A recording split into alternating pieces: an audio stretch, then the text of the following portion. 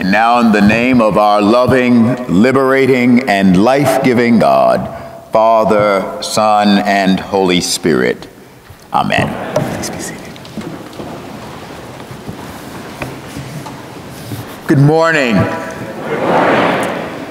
I do want to thank you for this wonderful invitation to spend this morning with you and to be here, and I thank your rector and all of those who made this possible. I think Bill told me Joyce was working on this 3 years ago.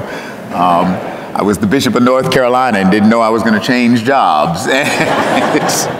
But I really am delighted to be with you, and I thank Bishop Gibbs, who has also helped to make this possible, and your clergy and the leadership of this wonderful congregation. So Bill and Joyce and Manisha, wherever they are, I see Bill, but I'm not sure where Joyce and Manisha are, but they're here, and well, there she is.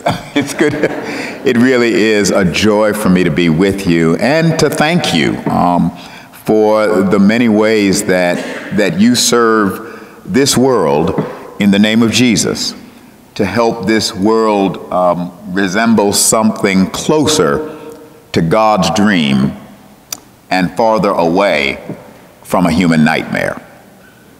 And so I thank you for the manifold ways that you do that. And I know that the rector is going to say a little bit about that at the announcement time. And so I am thankful to be here, and I'm glad to be here. And I bring you greetings from your fellow Episcopalians in the Episcopal Church gathered together in 16 other countries. And they all say hello. Well, they didn't say it, but I'm saying it for them. But it really is a joy to be with you this morning. I hope you're glad to be here. Turn and tell your neighbor, I am glad to be here. Tell them. That's right. It's good to be here. And I got to tell you, it's good to be here. I got to hear the choir, your choir, yesterday, and they are extraordinary. And so I feel like I've gone to heaven 2 days in a row. Allow me, if you will, to offer as a text a passage from Galatians where St. Paul has written, "As many of you as were baptized into Christ have clothed yourselves with Christ. There is no longer Jew or Greek. There is no longer slave or free. There is no longer male or female. For all of you are one in Christ Jesus. There is no longer Jew or Greek.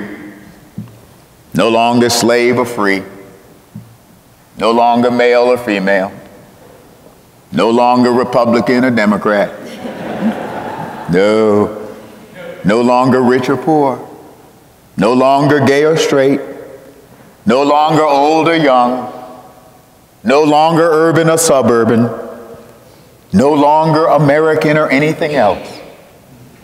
For all of you are one in Christ Jesus." There's no song based on that passage, some of you may remember it, that says, "Join hands, disciples of the faith, whate'er your race may be, who serves my Father as his child is surely kin to me. In Christ there is no east nor west, in him no south, no north, but one great fellowship of love throughout the whole wide earth." I like to say that we who have been baptized not simply into membership in the church, though that's part of it. We've been baptized into the Jesus movement. The movement that God catalyzed when John the Baptist baptized Jesus at the Jordan River. And every one of us who has been baptized have been baptized into that movement. The movement of God's love in this world. The movement of prophets and sages and patriarchs and matriarchs. The movement of Jesus to change this world and to change us from being merely the human race into the human family of God. Anybody here been baptized? Yeah. You didn't know it, You might have been a baby, but you were getting baptized into a movement. The Jesus movement. Just turn and tell your neighbor, guess what? We're in the Jesus movement. Go, turn and tell them. We're in the Jesus movement. It has occurred to me that God came into the world in the person of Jesus of Nazareth. And the more I've looked at this and the more I think about it, I think this is true. I think I'm on target. That he really came for one reason alone, I think. The word reconciliation might get at it. He came to show us the way to be right and reconciled with the God and the creator of all of us, and to show us the way to be right and reconciled with each other as children of that one God who has created all of us. And in so doing, Jesus has shown us in his teachings, in the spirit of his life, how to be more than merely the human race. That is not good enough. We can do better than that. Now, you just got quiet, got Episcopalian on me. Sorry, I know I gotta, let me unpack that a little bit. Think about it. Being a member, forgive me for what I'm about to say, but being a member of the human race is not that much of an accomplishment. It's a good thing. It's right. I mean, it's a point of departure, but it's really not an accomplishment. You didn't do anything. You just showed up, right? And the truth is, I mean, I remember. You remember reading that short story by Kafka about this guy who went to bed. I remember he went to bed a human being and then woke up a cockroach or some kind of insect. I think it was metamorphosis or something like that. Well, I'd like to keep waking up a human being and not a cockroach. But the truth is, being a human being isn't that much. It's not an accomplishment at all when you really think about it. It's a good thing. It is a point of departure. We thank God for it. But it's not an accomplishment.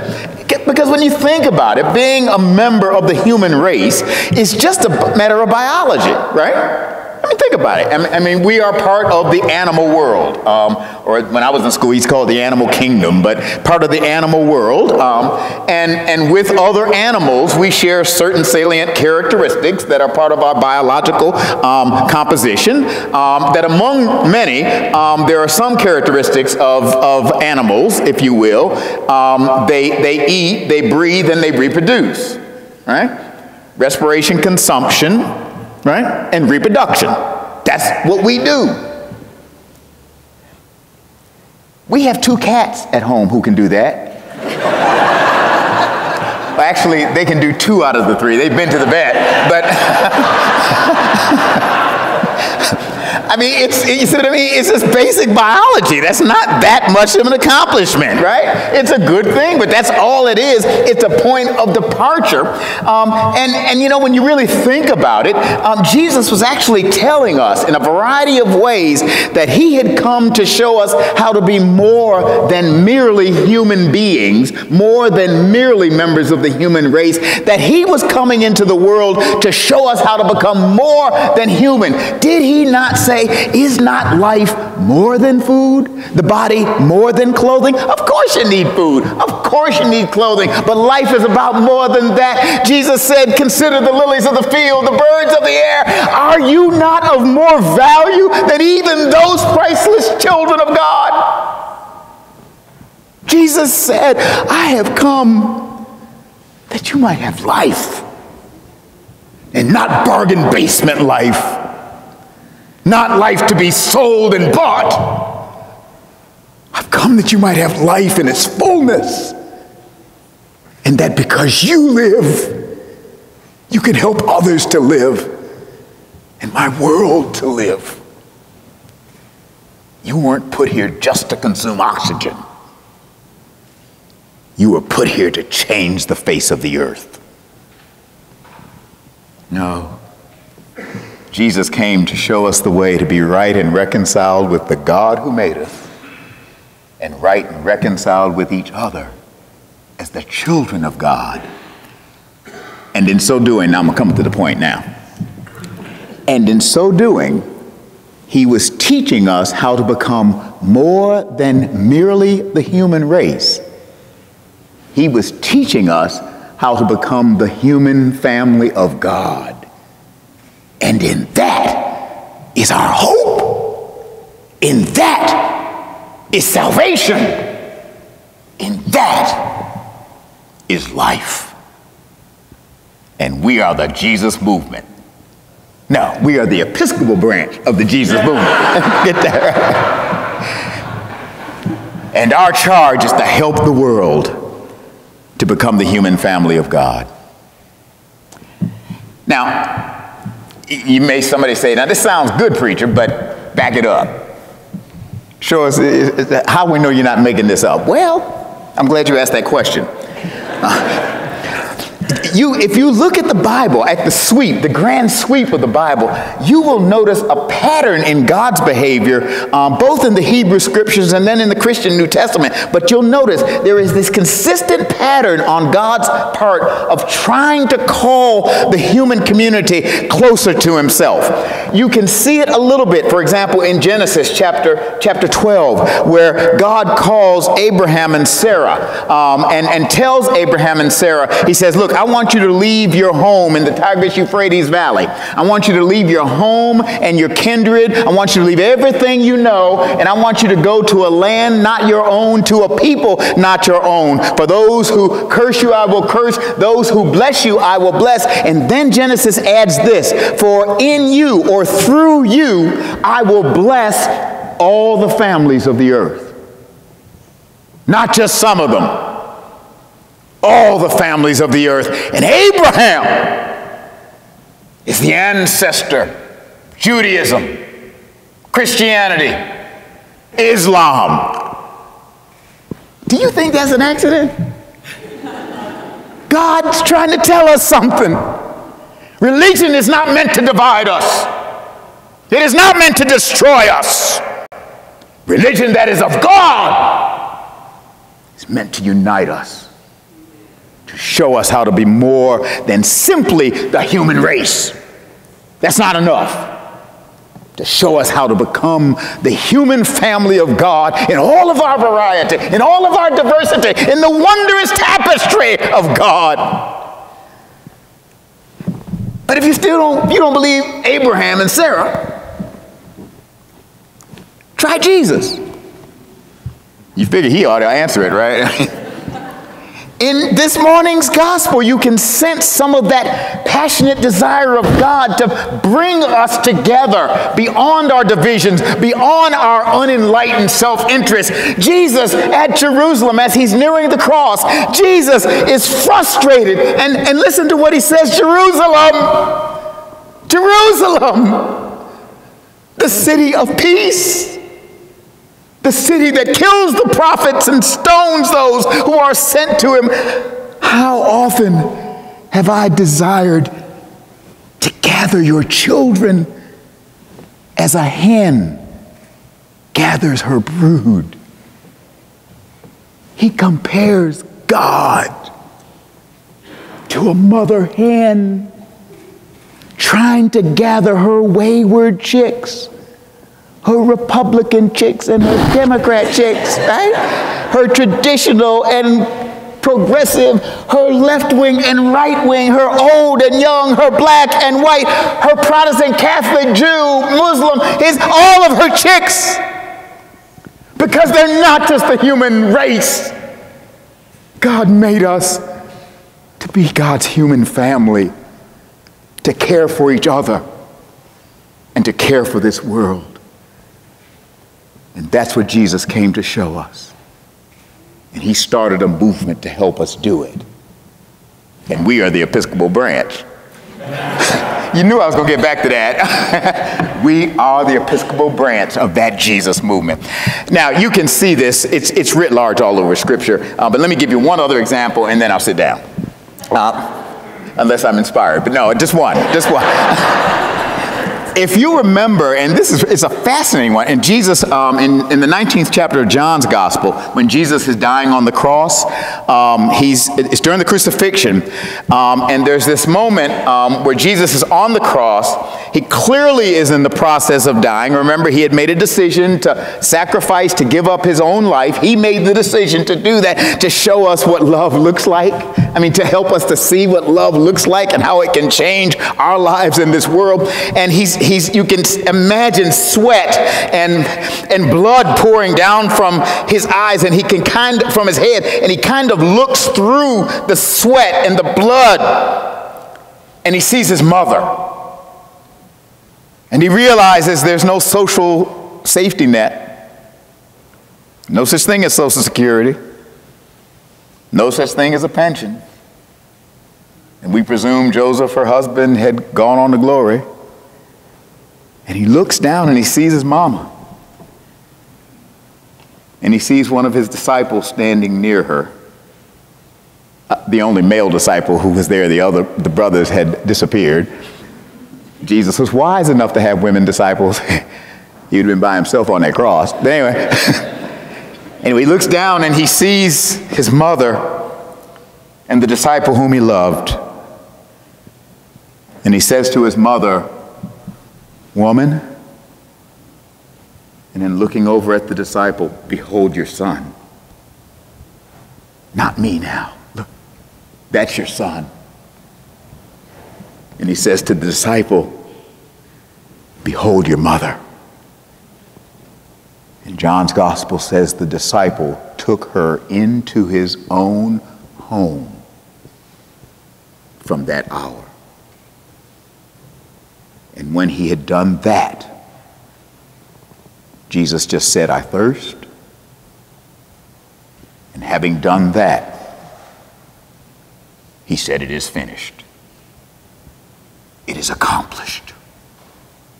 That was the work I came to do, to help them create God's human family, born not of blood, nor of the will of the flesh, but of God. Join hands, disciples of the faith. Whatever your race may be, who serves my Father as his child is surely kin to me. Oh, let the word hear it, the world know that there was an amen in Christ Church, Cranbrook.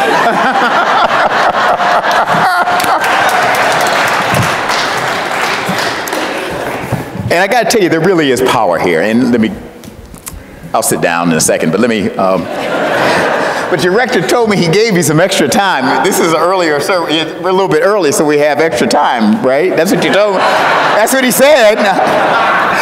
When I was getting ready to go off to college, I think I was in the car with my father, and my father was an Episcopal priest, and we were going somewhere, and he said, when you go on to school, I want you to remember one thing. And I was doing what are you, 17 or something when you go to college? I probably was rolling my eyes. I'm 62 now, but I still remember this conversation. Anyway, he said, I want you to remember one thing when you go off to school. And I probably said something like, yes, what is that? He said, you treat every girl the way you want somebody else to treat your sister. And I actually remember thinking, you have just ruined 4 years of college. I had plans. He wasn't going to be around. Grandma wasn't going to be around. This kid was free. Anyway, but I knew what he meant. He used to say that when we were kids. You treat every girl the way you want somebody else to treat your sister, because that girl is your sister. Treat every boy the way you want somebody else to treat your brother, because he is your brother. Treat every woman like she is your mother, because she is. Every man like he is your father, because he is. Treat them the way you want members of your own family to be loved and cared for and respected. Or as Jesus said, do unto others as you would have them do unto you. Create social policies that do that for all of God's children. Create a world that does that for all of us. Find a way to lay down those swords and shields down by that riverside and study war no more. Now, And when we do that, we will discover that there actually is plenty room for all of us.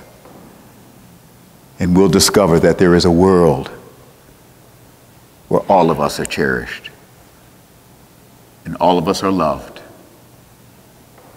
and all of us set free.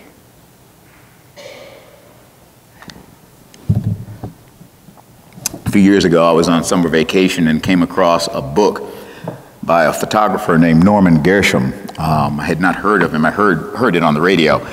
And so I got the book. The title of the book was God's House. And it was the story of the Muslims of Albania during the Second World War, during a time when darkness descended on the face of the planet in the form of fascism and bigotry and hatred and genocidal madness. Pure evil. The Second World War. As Europe was slowly being conquered by armies of the Third Reich, as civilization was in danger of extinction, the German army sent advance word as it approached Albania that they were to gather all of the names and the addresses of Albanian Jews. It just so happened that the foreign minister who received this request was a Muslim. He received the request, and like Harriet Tubman and the Underground Railroad, he organized an underground network in the Muslim community of Albania. And he sent word to that community that said, and I quote, "The Jewish children will sleep with your children. They will eat your food. They will stay in your homes. They will live and be your family." And the Muslims of Albania saved 2,000 Jews from the Holocaust. We are more than simply the human race. God made us to become the human family of God. That means, my brothers and sisters, guess what? I'm your brother. And we may be dysfunctional, but doggone it, we are family. And we are the Episcopal branch.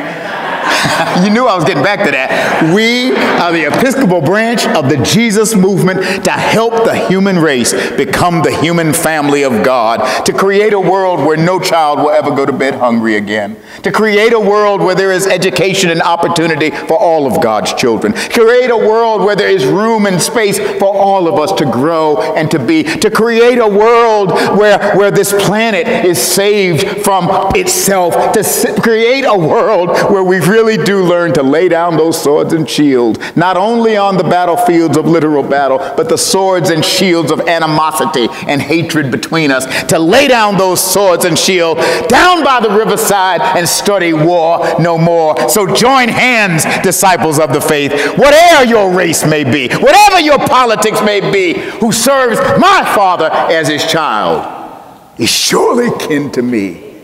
Because in Christ there is no east nor west.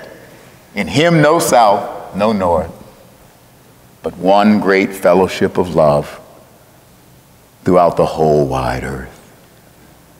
God love you. God bless you. And may God hold us all in those almighty hands.